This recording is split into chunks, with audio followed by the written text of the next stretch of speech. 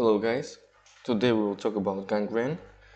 It is a very interesting and very um, hard disease what we can treat. And today we will talk about some types of gangrene and about specific types and about um,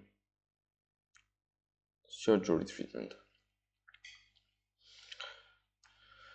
Uh, okay, gangrene. What is a gangrene? Uh, it is a process when our cells uh, will die, and we need to understand that it's happened because we have ischemia. For example, when we talk about appendix, yeah, and if we have problem with arteria appendicularis, for example thrombosis of arteria appendicularis, we always will have a gangrene of appendix. This is example, and it happens because we haven't got a normal circulation of blood in the organ. The same happened in our arms, legs, and in others. Uh, Interesting facts that why we see black color. Uh, it's happened because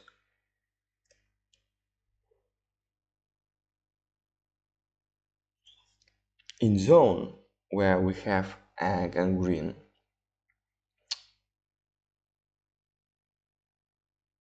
are many hemoglobins, and their ferrum come from hemoglobins, and he will transformate to the silicium sulfates ferrum sulfates, and ferrum sulfates color is black.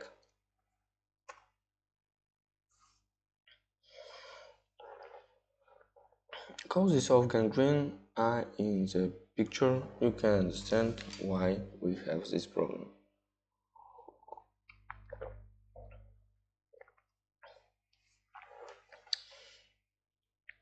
Circulatory disorders. Sometimes we have impaired blood flow in the vessels, and this is the most common cause of gangrene.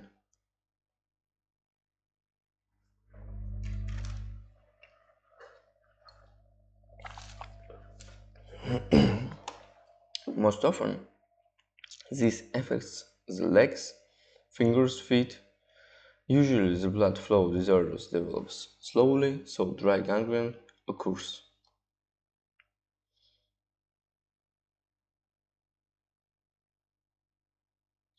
What circulatory disorders can lead to the um, gangrene? It is atherosclerosis, um,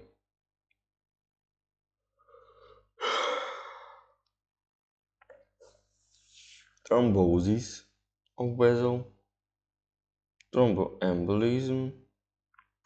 It's when thromb clot uh, will go from the place where it is and blocked a more less vessel.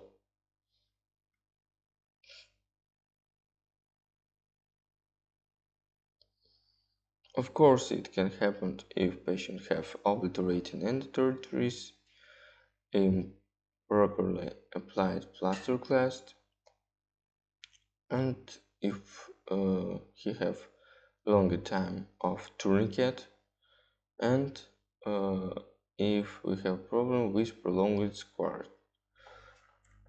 squeezing. Um,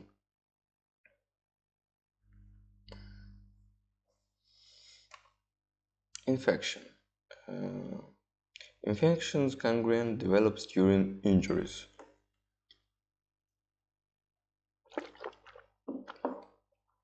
Ideal conditions are when the wound channel has a small opening and a large length, for example gunshot and stab wounds.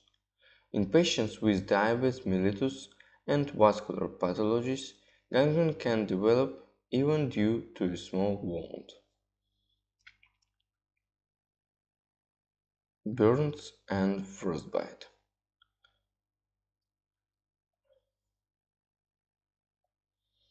Effects that can lead to the development of gangrene. It is a temperature up to plus 60 or temperature less than minus 15 for a sufficiently long time. Frostbite.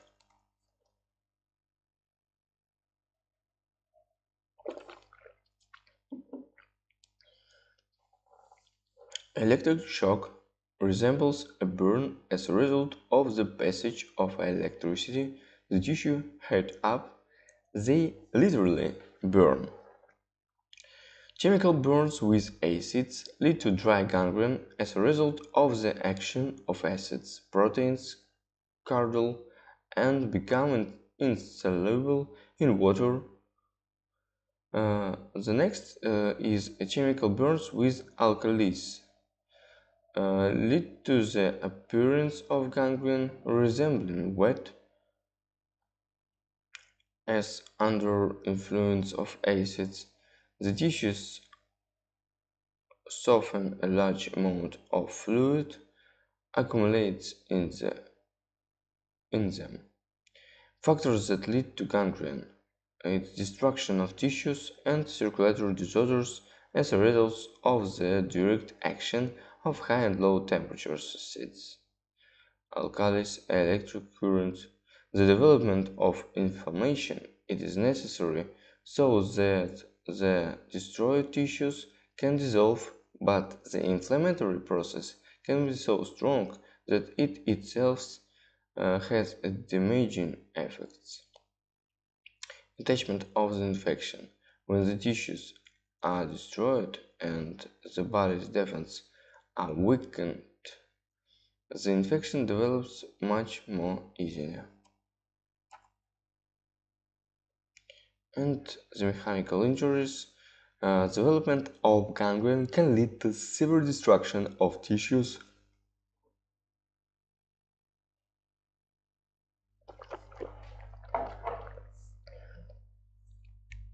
with crushing, tearing, strong, prolonged compression. In this case, the vessels are squeezed and blood flow is disrupted, usually with extensive tissue destruction and infectious process is attached.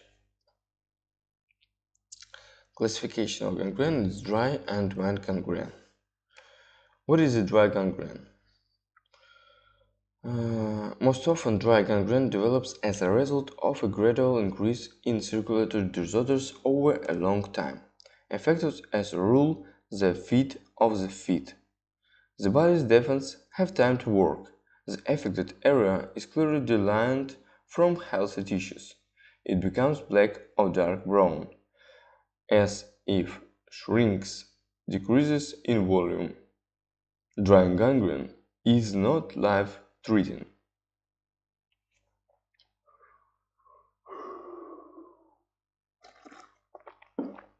The affected tissues partially does not disintegrate, it simply loses fluid and dries up, like mummifies. So, toxic substances are formed slowly and in small quantities. The body has time to inactivate them. The focus of tissues necrosis is clearly delineated. Wet gangrene usually develops quickly and almost always the result of infection. Cadaverous decomposition begins. The affected area swells, increases in size, the skin becomes a bluish, dark purple color. There is an intense disintegration of the tissue. The body's defenses do not have time to distinguish the area of necrosis from healthy tissue. Toxic substance formed as a result of cell breakdown enters the bloodstream in large quantities and not inactivated poison the body and disrupt the work of organs. The patient's condition worsens. Gangrene is the internal organs like lungs or intestines occurs in a wet type. Symptoms of gangrene. And the first gangrene, we will talk about dry gangrene. Um, Dry gangrene is not as severe as wet gangrene. There is no threat to the patient's life. At first, there is severe pain in the affected limb.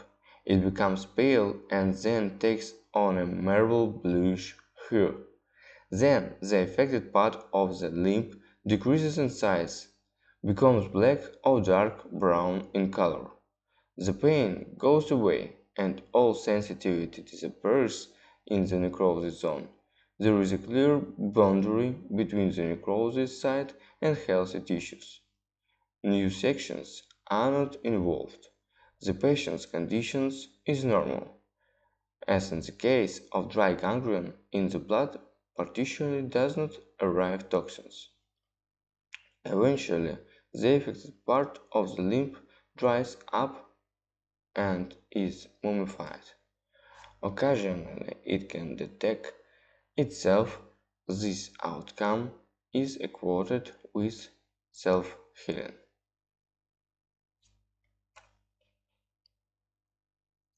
Wet gangrene symptoms. At first, there is severe pain in the affected limb. It becomes pale and then takes on a marble bluish hue. Then the skin becomes bluish, dark blue, black with a green tint. Dark red spots appear, the affected limb swells, increases in size, filled with blood appear on the skin. There is no clear boundary between healthy and affected tissue. Gradually, the necrosis zone spreads as the infection affects all new tissue. Fabrics that have a dirty gray color are exposed. There is an unpleasant putrid smell. It is caused by the formation of tissue breakdown products and the vital activity of bacteria. The general condition of the patient is disturbed. The body temperature rises. There is a headache, weakness, increased fatigue, chills. Sorry. Pallor and dry skin. The pulse become weak and frequent.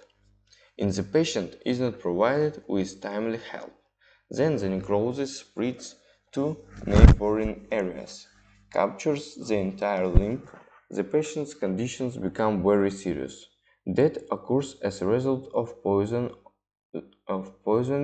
of the body with toxic products.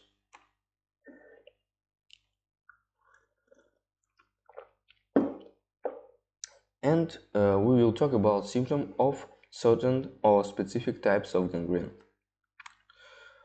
Let's get started. Gas gangrene uh, is caused by anaerobic bacteria, that is, those that can only exist in oxygen-free conditions. The spores are found in the soil. The main pathogen is a microorganism called Clostridium perfringens.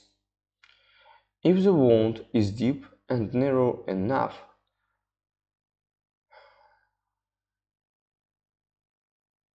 Then favorable conditions are created at its bottom.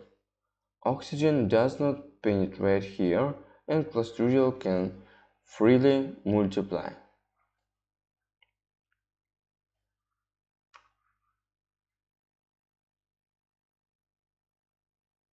After 6 hours, after receiving the wound, the patient's condition worsens. There is weakness, fever, the pulse becomes weak and frequent, there is swelling in the area of the wound, its edges look lifeless. If the muscles are visible in the wound, then they have such an appearance as if boiled. The affected limb becomes edematous, acquires a gray-bluish color, and blisters with blood appear on it.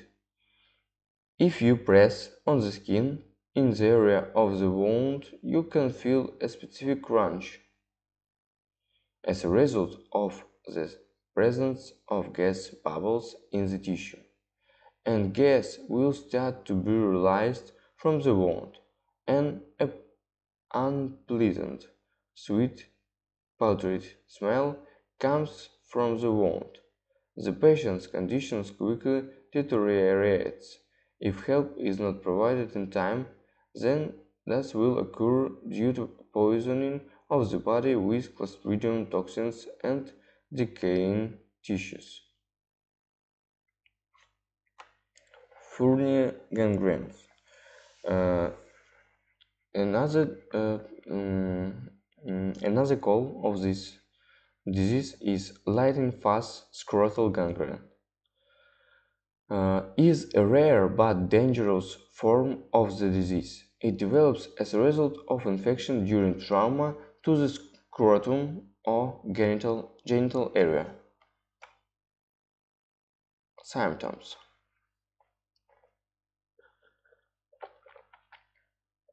may be absent for 2 to 7 days after the injury.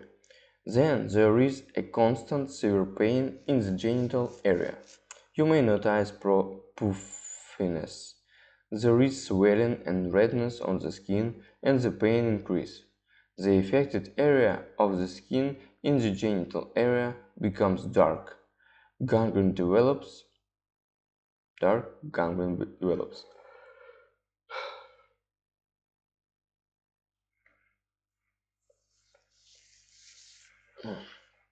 Pus begins to stand out, with lightning fast scrotal gangrene.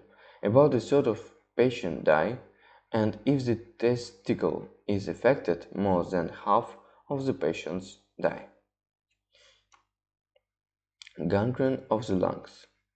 In the case of lung gangrene, an area of necrosis appears in the lung tissue, which does not have clear boundaries and gradually spreads to healthy tissue.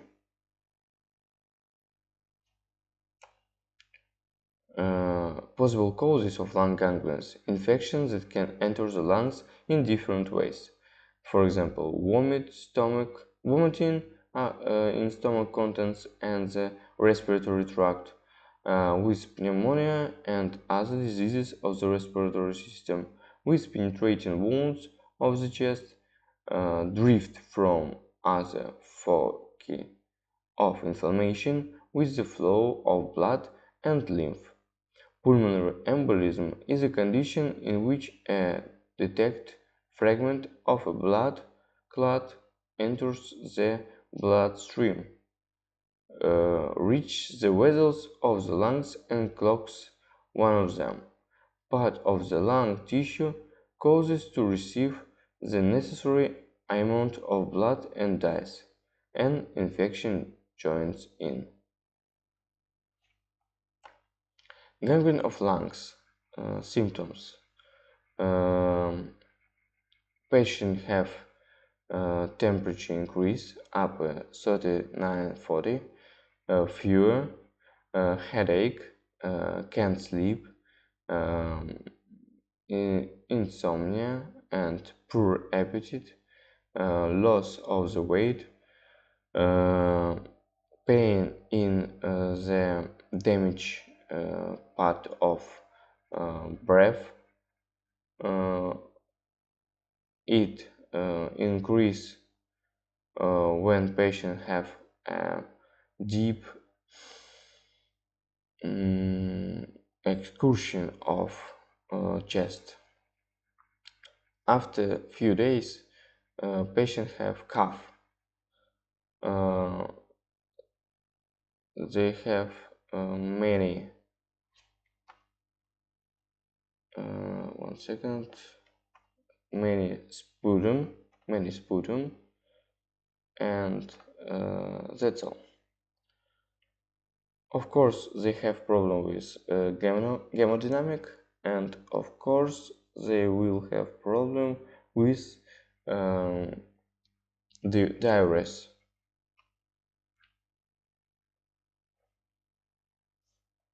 The next one, gangrene of intestine.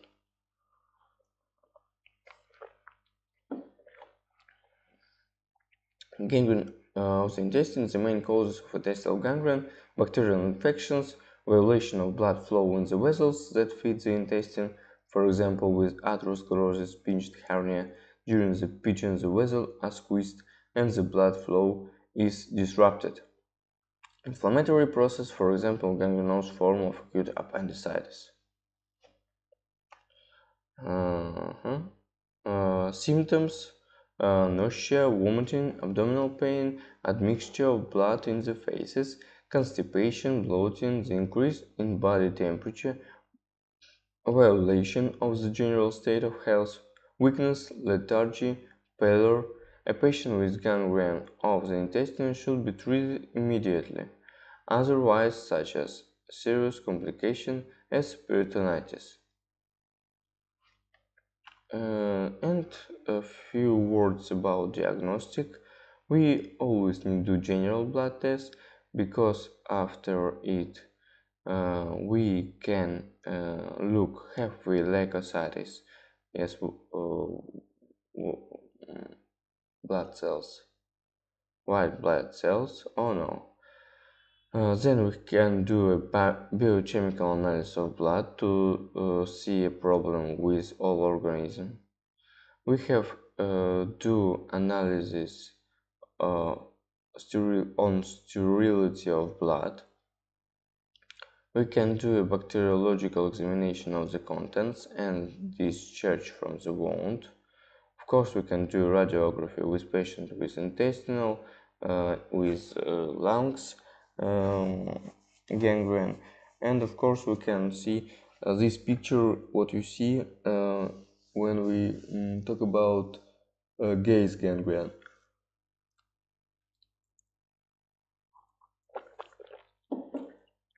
There you see a bubble of the oxygen in the muscle. Of course, we need to do a CT, ultrasound, bronchoscopy, and searching of sputum. What about treatment? Treatment are conservative and operational, and always we need to do operation, but we have other types of operations. And first of all, when we talk about conservative, we can give to patient antibiotics and anticoagulants. According to the indications, surgical interventions are performed on the vessels: blood clot removal, removal of atherosclerotic plaque, superimposing a new message between the vessels, shunt, replacement of the affected area of the vessel with a graft or synthetic prosthesis. If irreversible changes have already occurred in the tissue, amputation is indicated. And in next picture you see adapts of amputation. Thank you for your attention. That's all. And now you have some uh, another problem. Go to Teams and you will see this problem. Thank you very much.